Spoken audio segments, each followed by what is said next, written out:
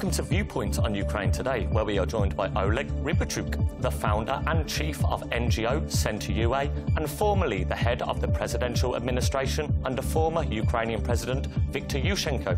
Mr. Rybachuk, thank you very much for joining us today. A pleasure. My first time, and I'm anxious. Well, on the 25th of October, Ukrainians went to the polls. I understand you were overseeing the elections in the run-up to them. What can you say about them? Would you say they were a success? Well, I would agree with my president, who said that this is like the last step in resetting power. But what people demanded on Euromaidan was not changing faces in that system of power, but changing the system itself. So this didn't happen. What we saw appearance of new faces, lots of new brands, but basically it is missing the expectations of people. So the system, you would say, is still much the same as it was before Euromaidan? Right. The system where there is the supremacy of power instead of rule of law. So many experts, European leaders, American leaders have said there is no rule of law in Ukraine. Is that something you would agree with? Absolutely, that's what I'm saying, that we have the rule of power at large. Names are changing with every new president, but the basic system of that rule of power is that the entities, bodies which are supposed to control or to fight corruption depend on politicians, where mostly corruption is happening. And in the Western world, that is strictly divided. We don't have in the West dependent controlling or monitoring functions of law enforcement, like Office of Attorney General or financial police.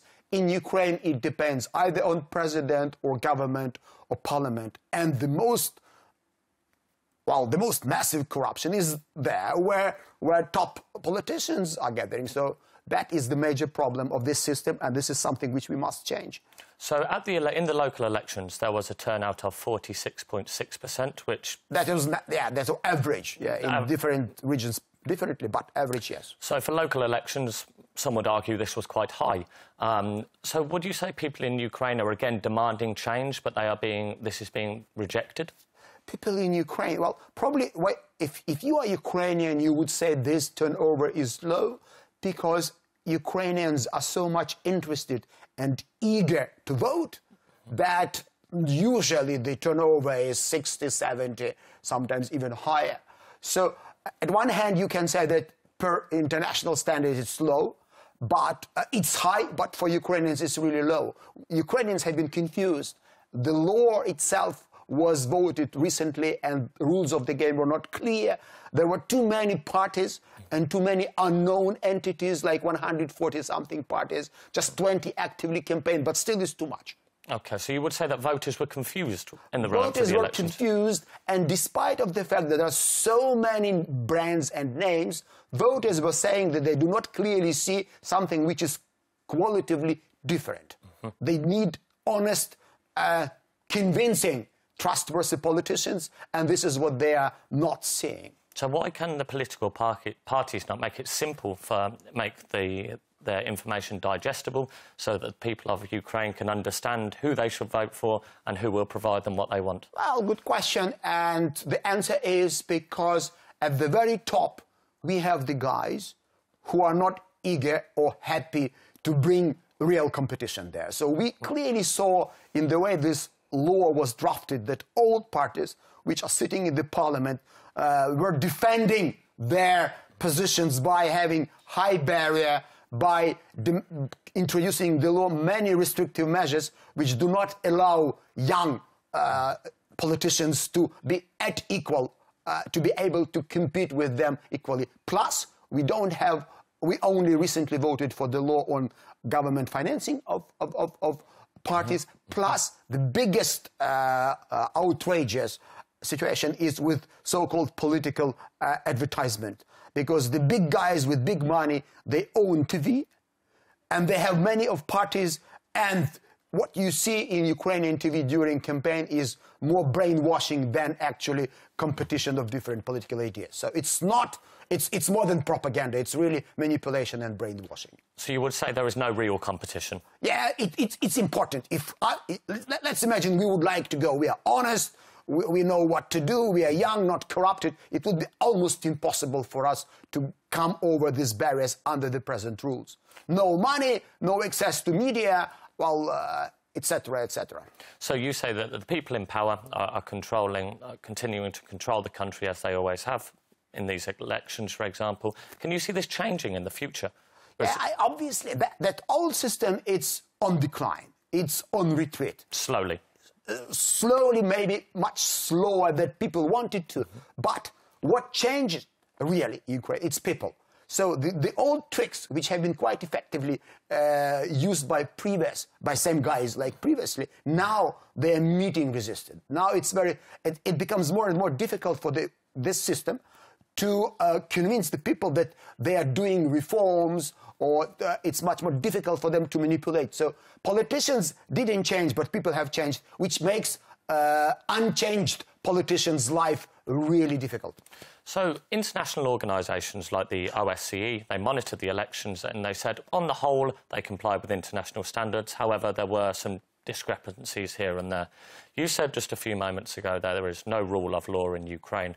So how can people resolve such, or how can electoral disputes be adjudicated in a country where there is no rule of law? Perfect point. Let's divide. Let's say we don't have independent court system, right?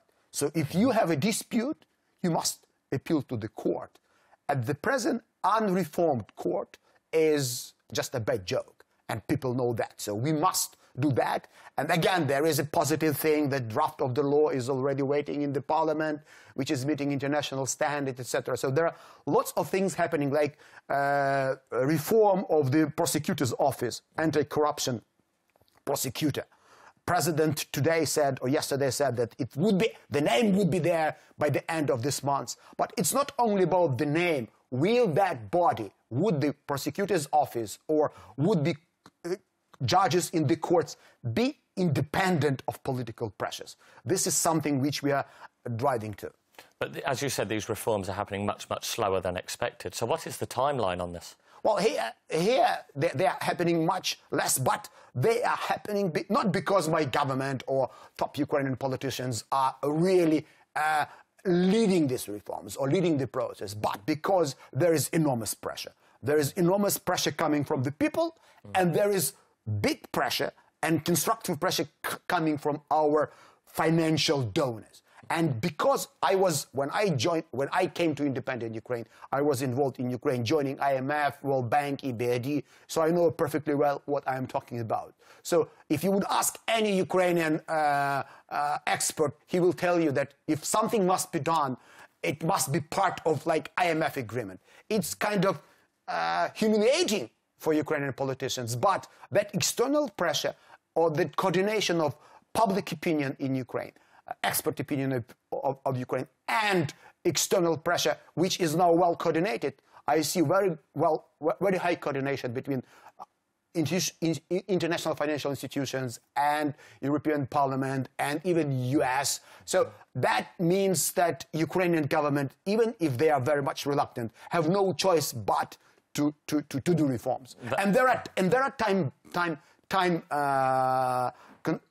benchmarks. For example, there was a very clear message from EU. If there is no anti-corruption office enacted by the end of this month, there would be, like, let's say, no visa regime. The free European visa for Ukrainians. Yeah, free European, free travel for Ukrainians, or no visa for short-term travel for Ukrainians. Yeah. Europe, yes. By the 9th, just within 1 week, if my parliament, which is meeting this week, will fail to vote for 9 anti-corruption laws, this perspective is gone. President was yesterday telling me this. So this is how it works. You have clear benchmarks with time indicated what must be done, and my government reluctantly is doing that. So the government is reluctant, but you see the only way they're actually going to change is if because European they totally pressure... depend on external finance.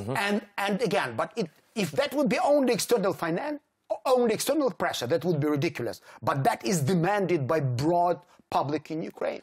OK, so the West is effectively forcing the hand of Ukraine. Yeah, the West, in combination with public opinion in Ukraine, the West is helping the government to be much more responsive towards public opinion and towards well-needed and well-demanded reforms, because those reforms are demanded by the people. And if you go in the street, you will clearly get this message immediately. Of course, what stood behind Maidan was, of course, the getting rid of corruption. This is one of the main reasons. Changing that system where corruption is controlled by bodies dependable on those who are actually doing corruption. It's vicious circle, and it's ridiculous. We don't have independent control over public money in Ukraine. We have bodies which are supposed to control how public money is spent, and those bodies are directly subordinated, appointed, and fired by president, parliament, or prime minister, which is amazing. Mr. Rybachuk, that is all we have time for. Thank you very much for the conversation. Thank you.